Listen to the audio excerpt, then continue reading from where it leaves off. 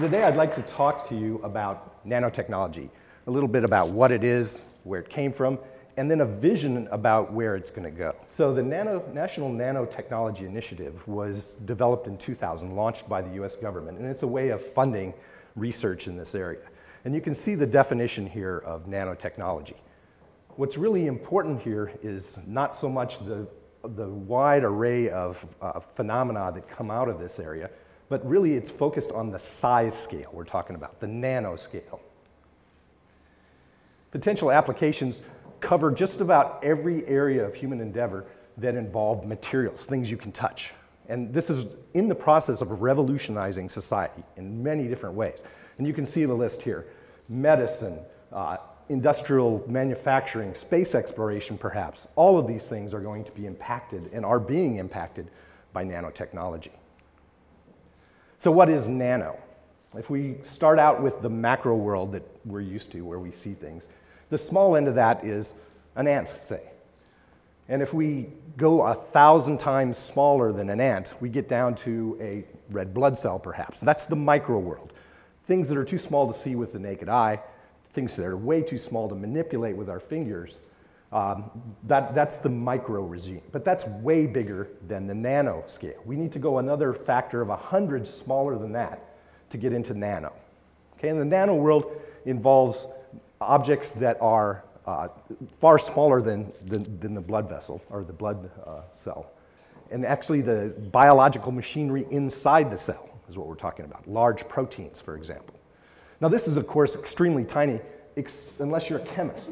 For a chemist like myself, the nanoscale is very large because we're used to dealing with small molecules that are a fraction of a nanometer up to maybe a couple of nanometers. And so to think about nanotechnology, for us, that's assembling large numbers of small molecules. So nanotechnology, the sort of the vision probably came out of some lectures given by Richard Feynman, quite a famous physicist, around 1960. And he gave a lecture called "There's Plenty of Room at the Bottom." Most of that lecture was focused on the ability to pack more information into smaller space. And of course, in the half century or so since that time, this has of course led to the development of our computer technology, of our iPhones, and so forth.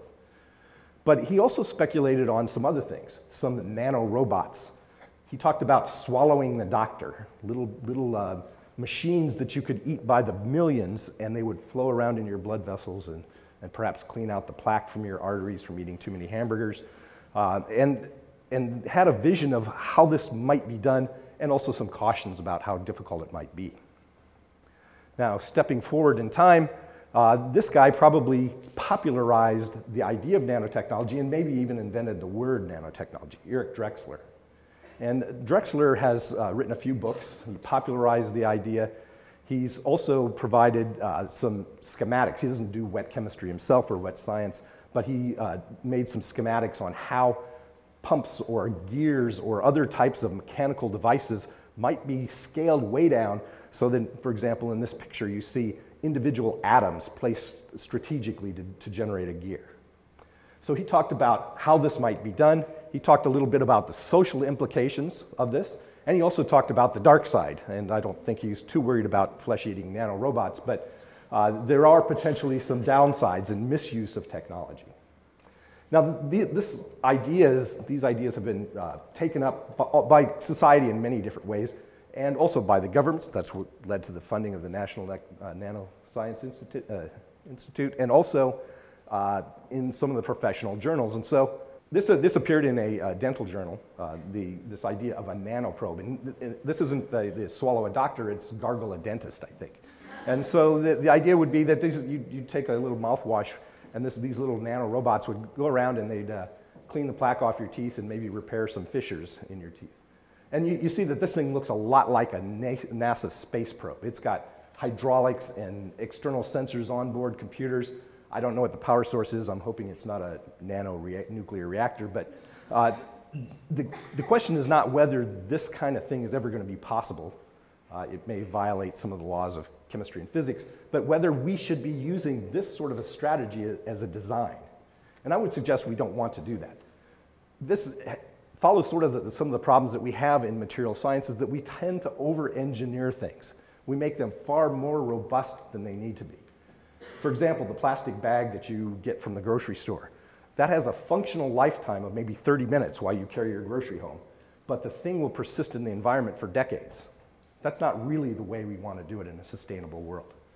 What we really need to do in our design strategy is to go with biomimicry. We need to turn to biology, which actually is where some of the most intriguing nanomachines already exist. Okay? Let's use that as a model. And this is what I mean. Let me give you some examples from my research group. This is a schematic of a liposome. A liposome is like a cell wall that you saw in the previous slide, made up of lipids. Lipids have a polar head group, something that likes water, and the greasy tail that doesn't like water. And when you put those into water, they will self-assemble into this sphere. The spheres that we use are about 100 nanometers in diameter and about 6 nanometers in width of the wall. Okay? And I would suggest to you that this is the platform for a nanomachine. Okay? It doesn't look like a machine, but in fact it will have many of the same characteristics of the machine that you saw earlier, the mechanical thing that you might think about when you talk machines. But it has some features that are more important, like it will biodegrade just like any other biological system. Okay? So here's what we can do with it. We can put stuff in the middle. We can put drugs in the middle and use this as a nano carrier to deliver drugs to a tumor cell, for example. We can put imaging agents to help contrast in MRIs. We can put perhaps magnets in there and move these things around with an external magnetic field. Now we can also change the outside of this, change the exterior.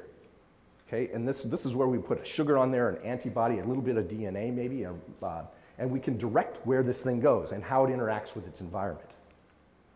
In our particular case, what we like to do is to put something that's not found in nature, make a polymer string around the liposome. This gives it color. When we first make them, the things are blue. But when they encounter a stress, they turn from blue to red. Okay?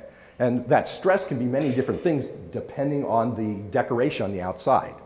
In our particular case, we're interested in decorating it so that they interact with bacteria, specifically bacteria that cause foodborne illnesses, E. coli and so forth. And so you see from the slide here, the original blue color changes to red depending on what sort of bacteria is present.